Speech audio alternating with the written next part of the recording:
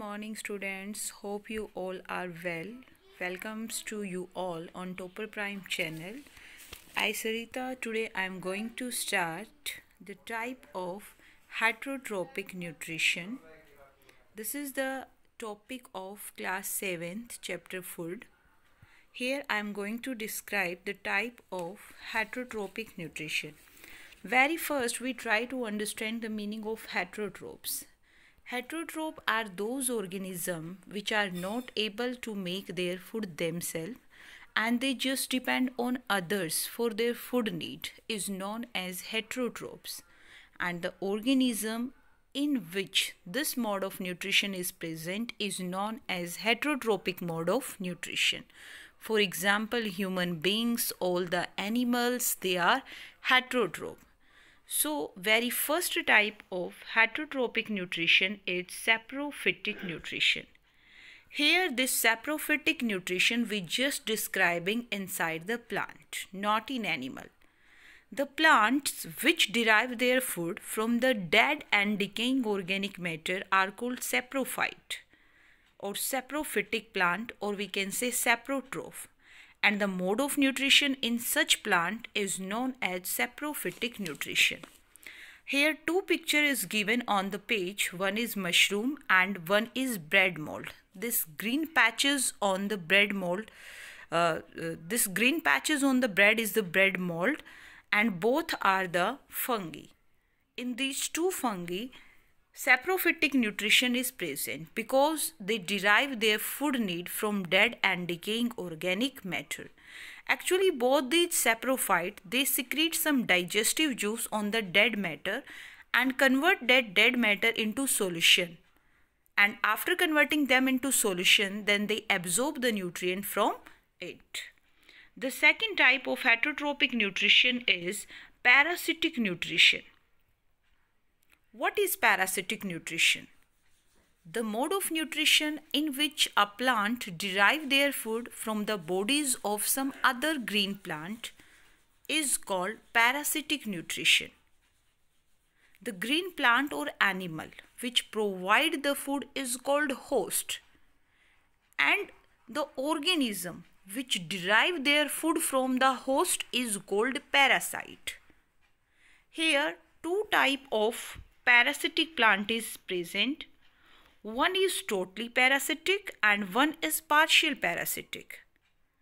Plant like amarbale and some of the bacteria and fungi, they are totally parasitic. What is the meaning of totally parasitic?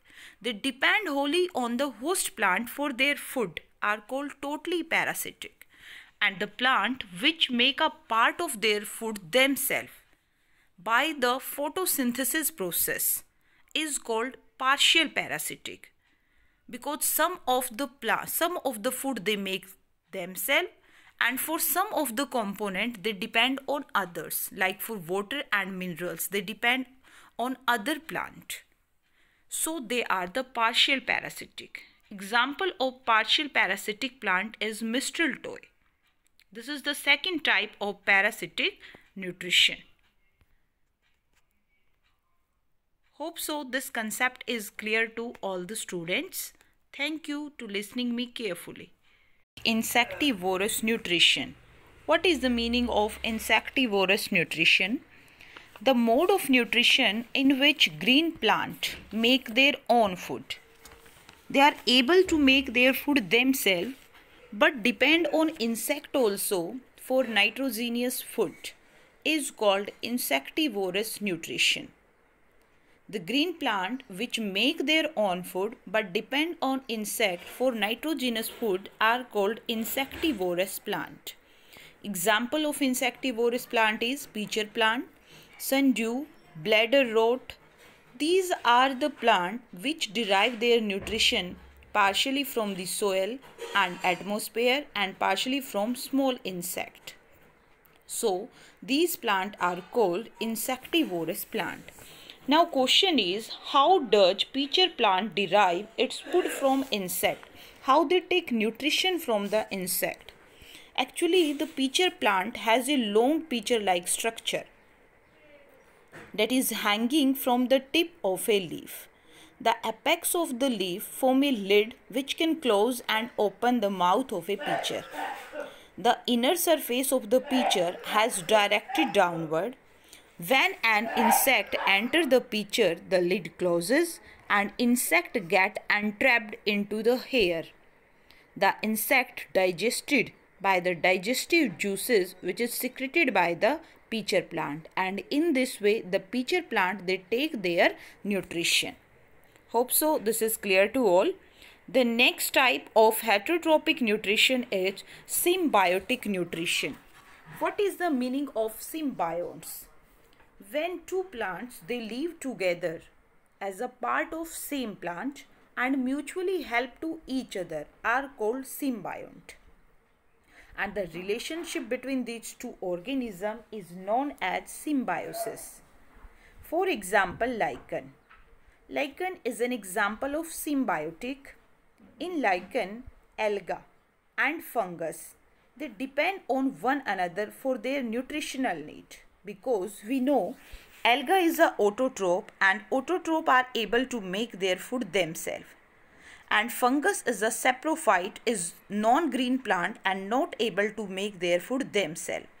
So a fungus provides water and mineral to the alga for making the food.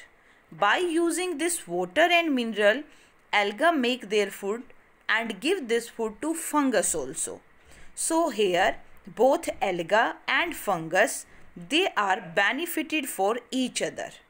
They fulfill the requirement of each other. So here the relationship between these two is the symbiotic relationship. Hope so this is clear to all the students. Next topic is how are nutrients replenished in the soil? What is the meaning of this? The meaning of this is we all people grow crop in our field. When we continuously grow the crop in our field, the nutrient level is declined, because every time the crop take nutrient from the soil and time to time they got decrease. So how we can replenish that nutrient and minerals into the soil? This is done by following methods. You can see on the page also, like by using manure, by using fertilizers and by crop rotation method. And one more method for this, by growing the leguminous crop in our field. So what we do when we use the manure and fertilizers in our field, this manure and fertilizers, they are rich in different type of nutrient, and these nutrient is mixed with the soil. So whenever we grow any crop in this type of field, that crop yield is good because the nutrient is taken by the crop. The next method is by crop rotation method. What is the meaning of crop rotation? When we grow dissimilar crop or different type of crop in the same field in a sequenced manner is known as crop rotation. And this practice of showing a crop, cereal crop alternatively help to regain the soil nutrient and help to increase the crop yield in our field. Gram, pea and moong, all these are the example of leguminous crop, and the root of these crop have nodules on them. In these nodule, one bacteria is found that is known as rhizobium bacteria. The function of this bacteria is to convert the atmospheric nitrogen into soluble form, and that soluble form is nitrite and nitrate. Because nitrite is a soluble form, so that's why it is easily taken by the plant, and in this way the plant fulfill the requirement of nitrogen nutrient. The rhizobium can convert atmospheric nitrogen into soluble salt of nitrogen. We all know the composition of nitrogen in our environment is higher, 78%. But then also the plant is not able to take this nitrogen because this form of nitrogen is insoluble form, and this insoluble form is not absorbed by the plant. So this bacteria, Rhizobium, firstly convert this insoluble form of nitrogen into soluble form. And that soluble form is nitrite and nitrate. And this soluble form is easily taken by the root of a plant. So in this way, the plant fulfill their need of nitrogen, and this nitrogen the plant use for making the protein. Thank you. Hope so this concept or this chapter is clear to all the students. We meet into the next chapter further.